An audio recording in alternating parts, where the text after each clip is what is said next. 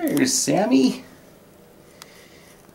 Well, anyways, somebody asked me how my toilet training my cats has come along.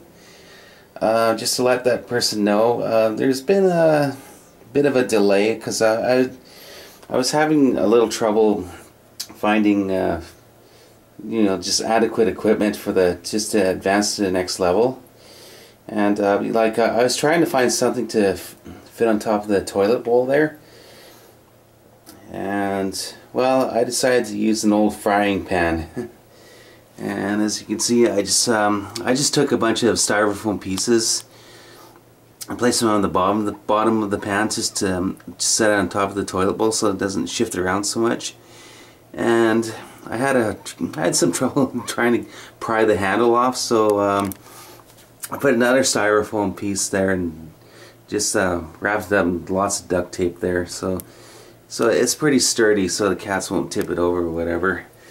They almost did the other night. And I flipped over the big litter box and just placed the smaller blue one on top. So yeah, and I was going to use this to put on top of the toilet bowl, but it proved to be a wee bit too large.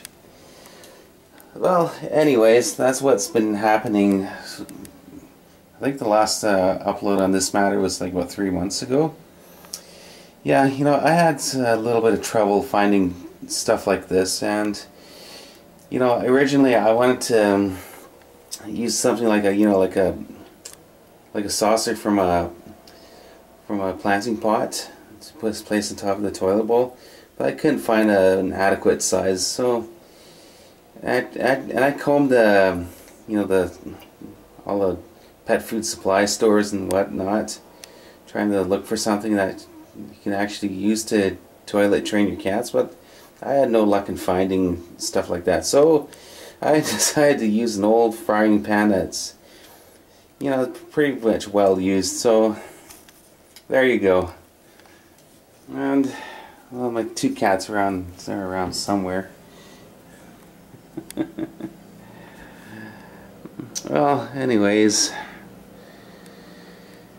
that's what's been going on, and just to let you know what the delay was all about, and hopefully my cats will advance to the next level, and stay tuned for more videos from Sammy and Tucker.